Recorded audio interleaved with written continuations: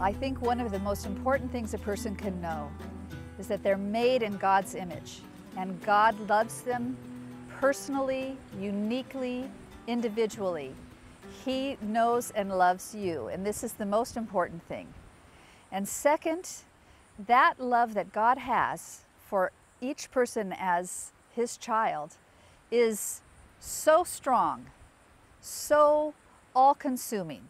I think of passages like Romans chapter 5, where Paul says, think about this. While you were still ungodly, Jesus died for you. While you were His enemy, Jesus died for you. While you were not an ally of God, Jesus died for you. Now, if God loved you so much that He would let His Son die for you when you were not even interested in Him and when you were actively opposed to Him, think how much more He has invested in you, and He is going to hold on to you with all of His might, see you through the difficult times. He wants to do something wonderful in your life, and He wants to be real and present because He gave up His Son for you, specifically, you Nizar, me Claire.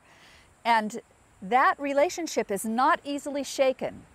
So if we could rest in that relationship, if we can accept how profoundly and how securely God envelops us as His child, we could be set free to love Him and to love others and serve them, not out of fear and not like a slave, but because we've been set free inside.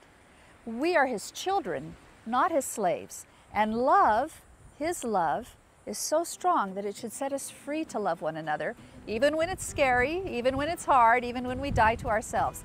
But His love is so strong, it is not easily shaken.